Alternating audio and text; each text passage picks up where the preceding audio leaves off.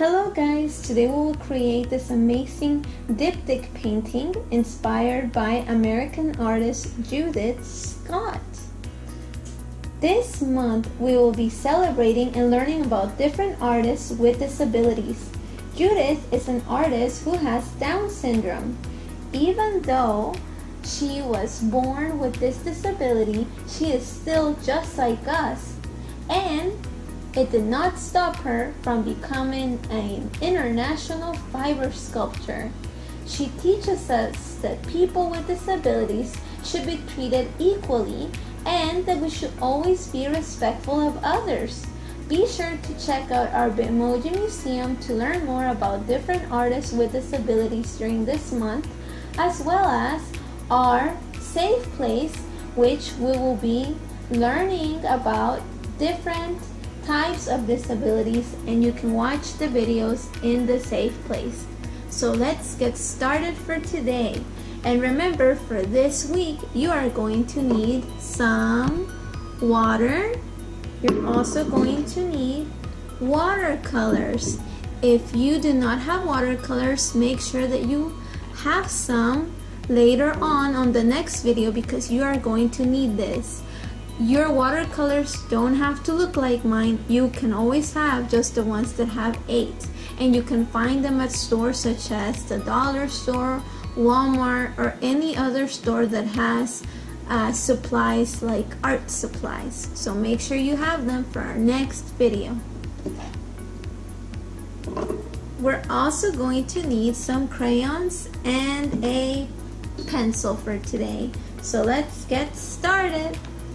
You're gonna get a blank piece of paper just like this one, so that you have 2 parts on there, and you are going to be drawing shapes today. Since Judith was a sculptor, we are not able to use fiber and sculpture for our class because of the coronavirus, but we are able to draw. So we are going to pretend we are drawing kind of like a sculpture made out of a lot of yarn and different wires and things like that. That's why you're going to see a lot of organic lines that you find in nature. So here we go. Let's make our shapes, organic shape. It doesn't have to look like anything. You can make it however you want. I will make one here, and I will make one on the other side. And like I said, you can make the shapes however you want to. Now, inside of this organic shape, I am going to make some wavy lines everywhere.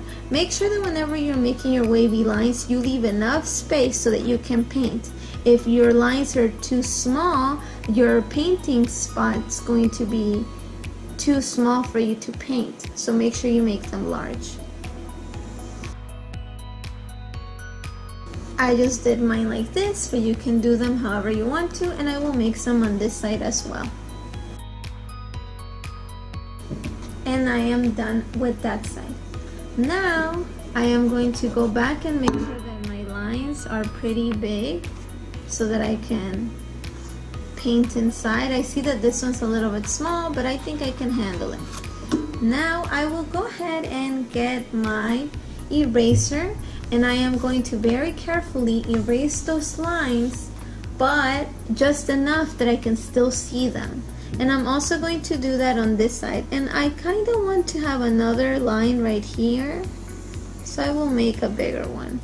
If you need to make some changes before you keep going, make sure you make your changes to your drawing before we continue, and that you like it the way that you are making it. Now I will go ahead and start erasing the lines. Once you're done, your paper should look something like this. You can still see the lines, but now they are not as dark.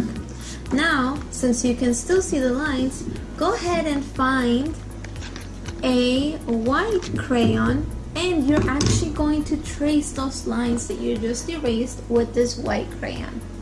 Go ahead and do that on both sides, and then you're going to be done after that. So let's get started. Now, if you notice how I am pressing, make sure that you're pressing pretty hard because we want to be able to see all those lines appearing with the white. So make sure that you are pressing hard onto your paper.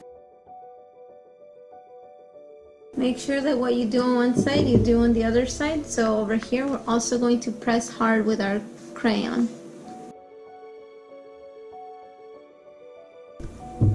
Now you should be done. Now you have your paper covered with your crayon. Make sure that you come next week prepared and that you bring your watercolors so that way we can start on our painting. So I'll see you next time. See you soon.